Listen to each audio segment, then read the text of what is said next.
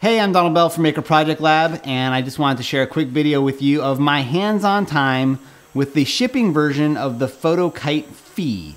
This is a drone with a thin, strong leash attached to it, and it retails for $250.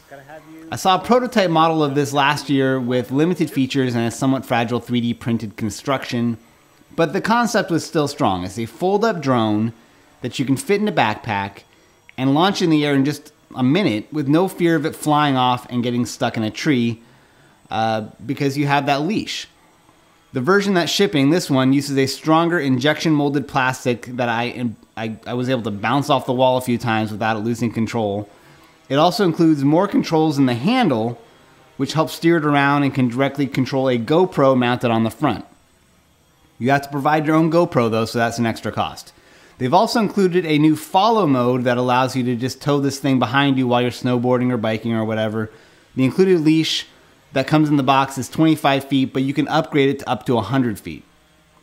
All in all, I walked away wanting one of these, not because it's a drone, but because, like the name implies, it's kind of like a magic kite, really.